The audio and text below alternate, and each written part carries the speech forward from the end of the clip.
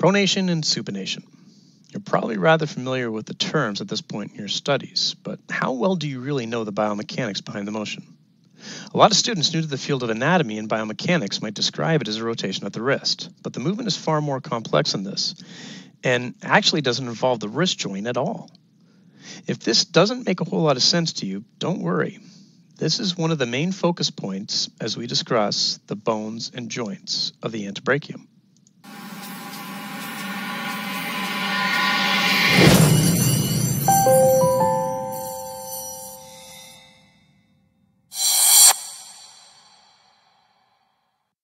Good day, and welcome to this first session on our study of the antebrachium, or forearm. This is the region that extends from the elbow down to the wrist. In the first session, we'll consider the two principal bones of this region, the radius and ulna, as well as the joints that exist between them both proximally and distally. Our objectives for this session are to identify the bony features of the radius and ulna, then look at the proximal and distal radio-ulnar joints, which are responsible for the movements of pronation and supination. We'll start with a bit of an overview of the antebrachium itself. The bones of the antebrachium, combined with the interosseous membrane projecting in between, divide the forearm into an anterior and posterior compartment. Once again, this compartmentalization helps us to group structures and functions.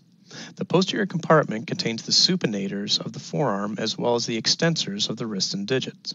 It's innervated by the radial nerve exclusively and supplied by the posterior interosseous artery. The anterior compartment contains the pronators of the forearm and the flexors of the wrist and digits. It's primarily innervated by the median nerve, with some notable exceptions that are innervated by the ulnar nerve. Blood supply is provided by both the radial and ulnar arteries. We'll start by continuing our look at the osteology of the forearm. We introduced the radius and ulna in the last session in relation to the elbow joint, but now get a more complete picture. First, consider for a moment the size difference. The ulna is larger proximally than distally, while the opposite is true for the radius. The proximal portion of the ulna resembles an ice cream scoop, with the impression made by the trochlear notch and the olecranon posteriorly and the coronoid anteriorly, which serves to articulate with the humerus. We previously identified the radial head, but now have a better view of its articulation, with the impression on the lateral surface of the ulna known as the radial notch. This forms the basis of the proximal radio-ulnar joint. When looking at the shafts of both the radius and ulna, we see that each tapers at the side facing the other bone, the ulna laterally and the radius medially. This allows for insertion of the interosseous membrane between the two bony surfaces. The interosseous membrane is formed from dense regular connective tissue, allowing for both stability and mobility. It holds the radius and ulna in close approximation with one another, but still allows flexibility for the radius to wrap around the ulna distally during pronation-supination motions. This concept can be demonstrated by taping a piece of paper between two cylinders. Like the fibrous interosseous membrane, the paper resists stretching, preventing the pens from separating. The flexibility of the paper, however, allows the pens to still be twisted about one another with relative ease. The same is true for the radius and ulna, as we will see in the action of pronation and supination. Distally, the radius and ulna come together once again, forming the distal radio-ulnar joint between the head of the ulna and an impression on the medial surface of the radius, the ulnar notch.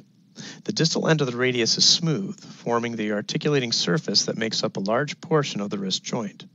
The radial and ulnar styloid processes project bilaterally from the distal end of the forearm, helping to create a concavity in this region. The proximal radio-ulnar joint is a synovial pivot joint between the radial head and the radial notch of the ulna. The joint is encased within the joint capsule and synovial membrane of the elbow joint, which actually projects inferiorly to form the pouch-like sacciform recess. This pouch is significant in that it provides laxity to accommodate twisting of the capsule during rotational movement. The joint is reinforced by a thickening of the joint capsule, known as the annular ligament. It's a unique design. It's anchored to the ulna both anterior and posterior to the radial notch. Note that the ligament is not directly attached to the radius, but instead curves around it, resembling a sling. The annular ligament tapers inferiorly to hug the neck of the humerus and provide the joint with stability, resisting inferior dislocation of the radius relative to the ulna. Although the radiocarpal joint is strong in adult individuals, the fit between the radial head and annular ligament is relatively loose in toddlers. As a result, there is a tendency for the radial head to slip inferiorly out of alignment with forceful distraction of the forearm. Dislocation of the proximal radioulnar joint, commonly referred to as handmaid's elbow due to the concept of children being pulled around by the wrist by a caregiver, can occur with sudden jerking motions, such as lifting a child quickly at the wrist, or from progressive forces over a period of several seconds, such as when giving a child a helicopter ride. Radiographically, the physician would be looking at the radiocapitate line. Now, this is an imaginary line through the shaft of the radius. When projecting beyond the radial head, the line should pass directly through the capitulum of the humerus, regardless of the angle of the radiograph. A diagnostic sign for proximal radioulnar dislocation is a malalignment between these two structures in any radiographic view. You may also notice what at first glance appears to be a fracture line within the radial head.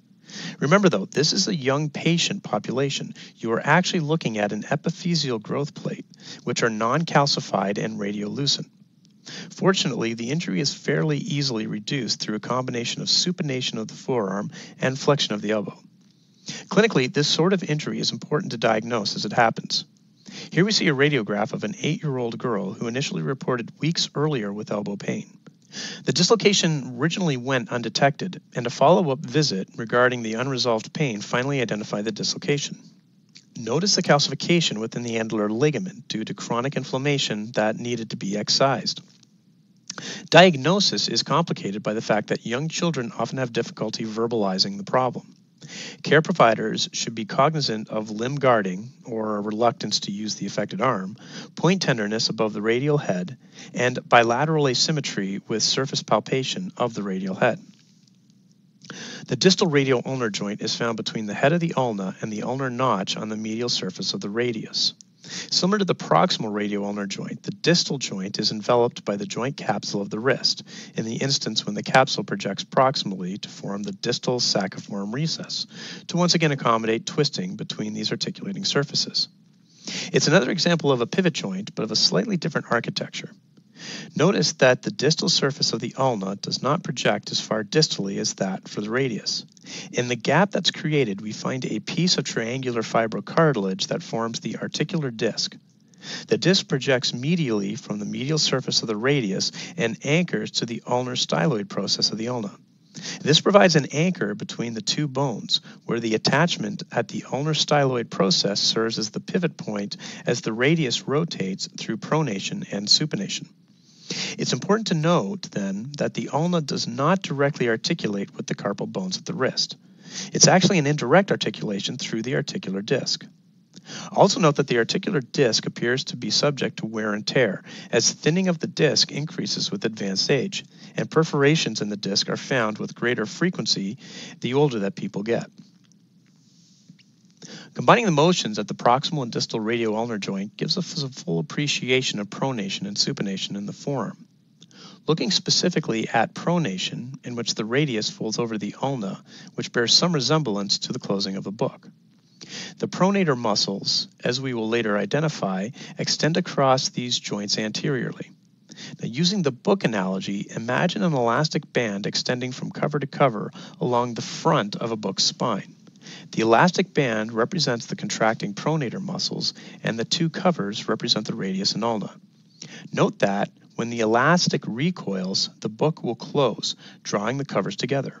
Similarly, when the pronators contract, the anterior surfaces of the radius and ulna will likewise be drawn together. Later, we will also look at the supinator muscle, which projects across the joint posteriorly. This serves to unwind the radius from the pronated position. Again, using the book analogy, this would be similar to an elastic extending across the back of a book's spine, which would recoil to open the book. That wraps up this session on osteology and arthrology of the forearm.